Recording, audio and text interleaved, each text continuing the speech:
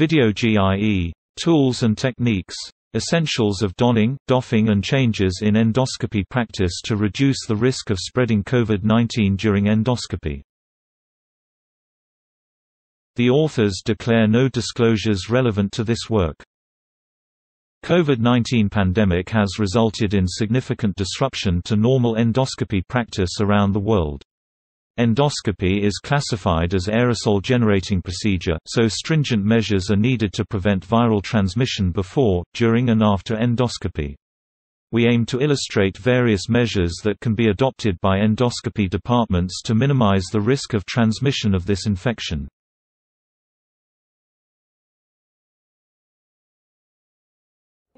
My name is Pradeep Bhandari.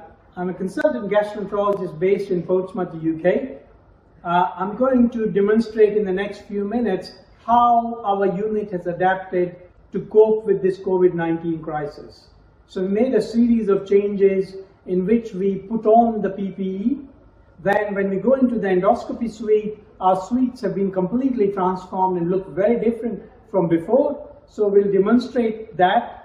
We made some minor adjustments and adaptations in the way we perform endoscopy, and I'll show all those changes to you. And finally, the safe way of removing the PPE. Donning station.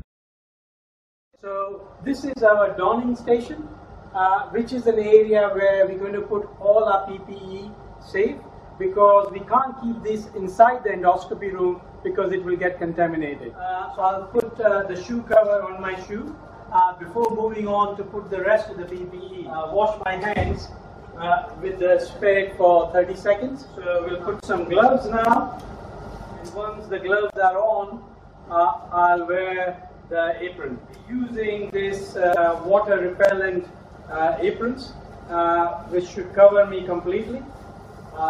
So once the apron is on, I'm now ready to put my mask. We are fortunate enough to have these FFP3 masks, which has been pre-fitted for me, so I know exactly how to put it on. So I just need to squeeze this in to make it airtight.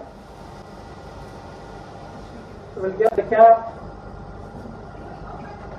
and we're using these visors now to protect our face. They can be cleaned and reused. Finally, I put on an extra pair of gloves.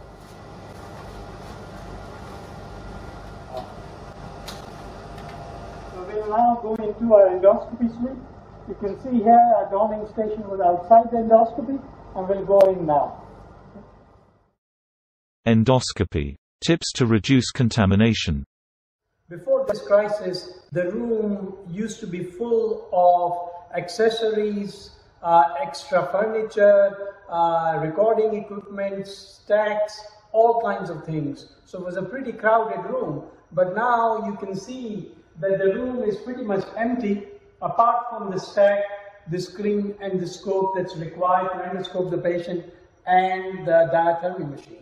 So we made some minor adjustments in our endoscopes to adapt to this crisis. In the past, we were using a combination of reusable as well as disposable, but now we change over completely to disposable buttons and bunds, so that there is minimal possibility of leakage from this. So the next step we take during endoscopy is change the way we hold the endoscope. Conventionally, we've always held the endoscope like this when performing the endoscopy on the patient. When we do this, these spokes, which are generating the aerosol and releasing into the environment, are very close to the endoscopist with a possible risk. So what we do now is let the left hand drop down like this. That way, these spokes are facing away from the endoscopist, minimizing the risk of any contamination. I'll show you another measure which you can take very effectively anywhere in the world by using a little plastic sleeve like this. You see, it's just a plastic sleeve with elasticated ends, and you pass your endoscope through this. So now, we have the aerosol generating ports within this sleeve. I can still press the button. These buttons can still be pressed and used.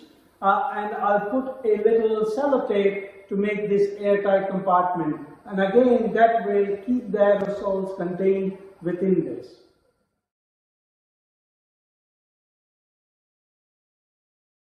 First patient is a 55-years-old man who is inpatient with upper GI bleeding.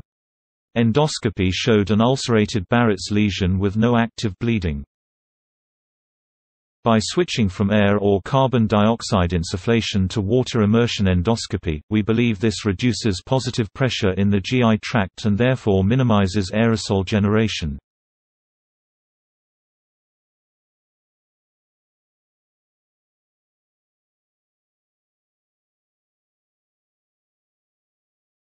Second patient is a 60-years-old lady with recently diagnosed cervical cancer and 2 colonic hot spots on PET scan.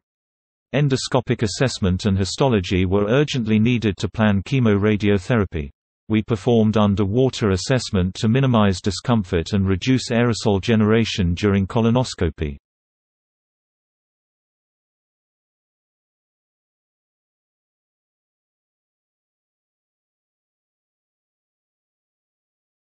Doffing station.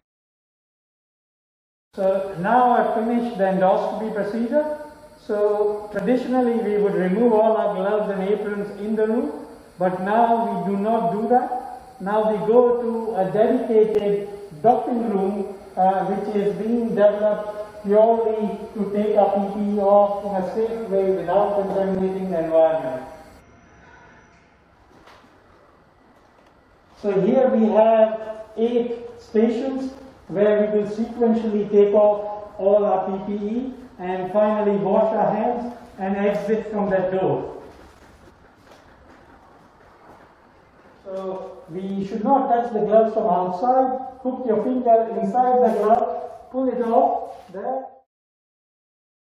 Here we just use some gel. You can see here my hands are sterile now. I'll take my goggles, the visors, and put it in there. The next station is where we take our gown and apron off. First thing is to pick up your gown like this and roll it in like this so that the droplets don't fall off. And then we take this and we need help from behind. So somebody take that string off. The whole thing comes out like this and we go straight in.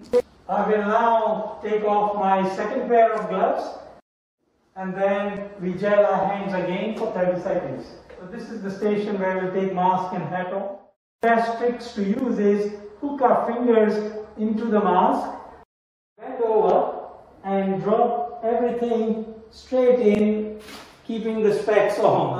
And I'll now wash my hands for 30 seconds with soap and water. So once you wash our hands, you can see I came into the doffing room from this door which is leading to the endoscopy room, so we cannot go back in there. We have to exit out from another door straight into the clean area. So I'm now going to leave the doffing area through the separate door straight out into the corridor.